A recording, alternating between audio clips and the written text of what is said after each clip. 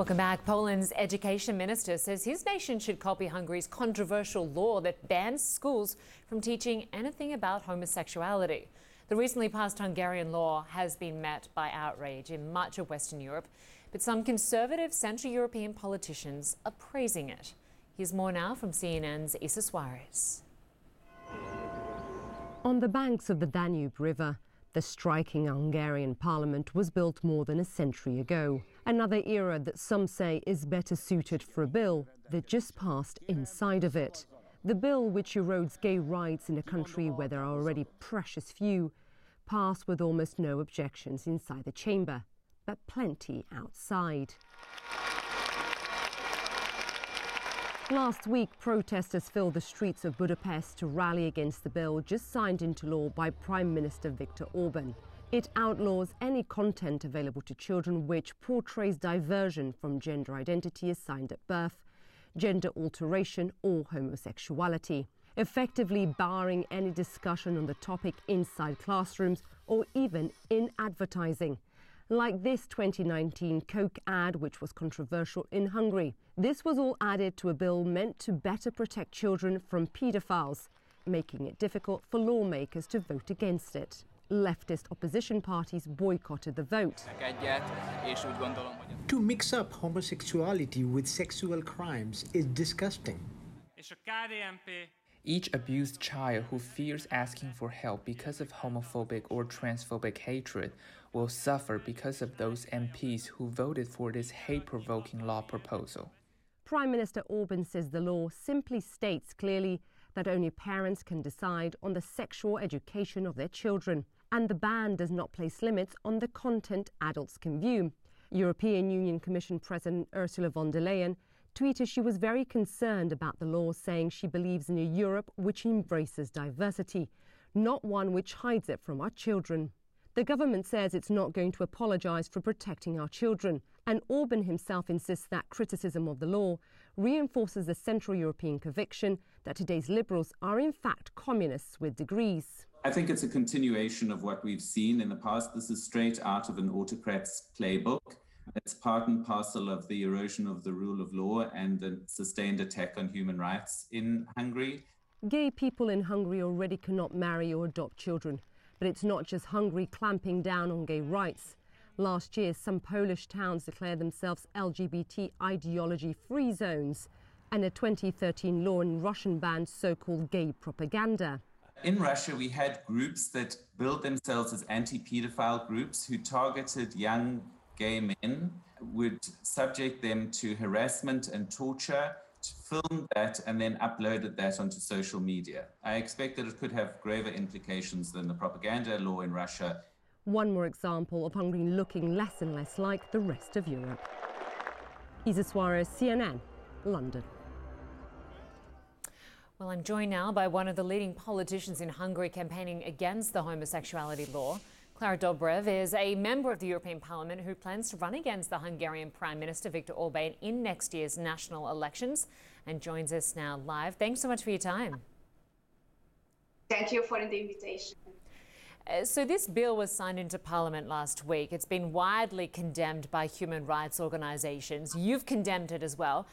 Just describe how it came about and why there was so little resistance amongst those voting. Well, you have to understand that this is the basic of the politics of Viktor Orban, who is ruling the country since 2010. Every time when there is an election coming, then he's pointing the finger in one of the groups or one of the groups of people in order to hate them. This time, these are the gay and lesbian people, the LGBTQ community. 4 years ago, that was the migrants and the refugees. Then there was the European Union, George Soros. In Hungary, he always wants that people hate someone in order to divert the side of the politics or the topic of the politics from the real performance, what he's doing, because the performance is very poor. There's a great deal of backlash in Europe over this law. Some European leaders say Hungary should leave Europe because this law doesn't fit in with Europe's ideals. The Dutch PM even suggested that Hungary's Prime Minister should trigger Article 50 to leave. You say this could be a turning point. Just explain why. Yes, Viktor Orban made a lot of steps in the last 10 years in order to lead out Hungary from the European Union. The only strong, reason for him to stay in the Union are the EU funds, the subsidies that we receive from the European Union every year, and this is billions of euros or dollars, if I have translated. But now with the new regulation, the so-called rule of law regulation, those funds can be stopped, especially when the governments, like the Hungarian government, is simply not obeying with the rule of law or with human rights, as in this case. So even this tiny reason for him, in order to expect or accept the European Union's regulation, is going away. And it's clear that his focus, his political focus, is now towards Russia, towards China, towards Turkey, and not towards the Euro-Atlantic community or towards the Western democracies. That is the reason why the opposition united itself in order to really put an end to this nightmare. I'm having a little bit of difficulty with the audio, but I just want to ask you a little bit more about that. So 6 opposition parties are uniting to run to defeat Prime Minister Orban in the next election. This is a huge moment. Do you think this is your only way to defeat the Prime Minister? Yes, definitely. You have to understand that the first step of Orban Viktor in 2010, back in 2010, is to change the election law and to change it in a unilateral way, so without discussing it with anyone.